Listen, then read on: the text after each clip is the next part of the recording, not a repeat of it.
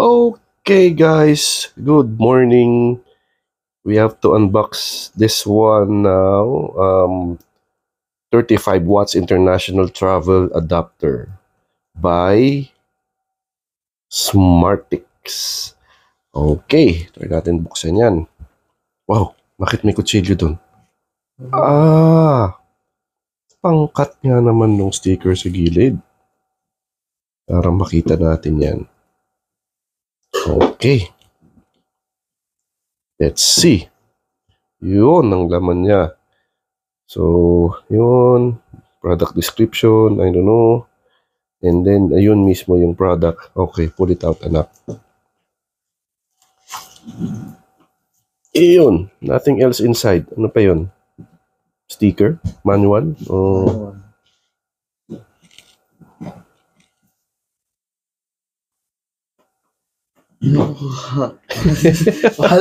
It's okay. You remove it from that plastic packaging. Alright. Ayun. So, iba-iba siyang power connections or power outlet types. Kasi ginagamit siya for different countries, syempre. Kaya nga travel adapter.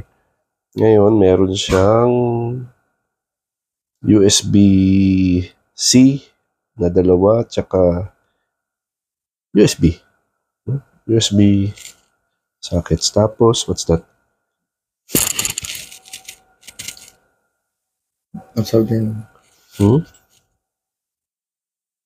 USB-C 3.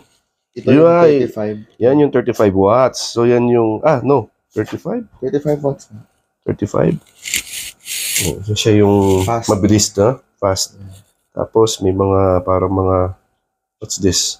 Ito yung mga, if you like, sa baba, kasi yan.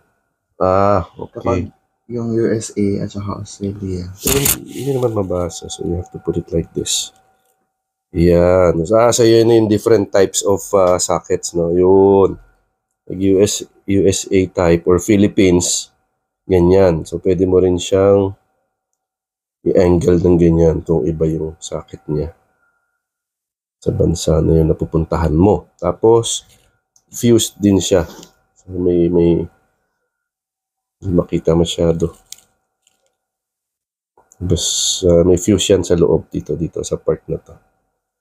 So, if ever nagkaroon ng something, shortage or something, puputok lang yung fuse. Hindi maapektuhan yung mobile phone mo or laptop or kahit anong mga electronic items mo. So, ayun. So, pag hindi naman US or Philippines, balik mo lang siya. Ano yung sunod? UK. Yun, yung 3-pin. Wrong. Yun, okay. Then, ano yung sunod? Kapag EU, European type. Ayos. So, very simple and very neat tignan.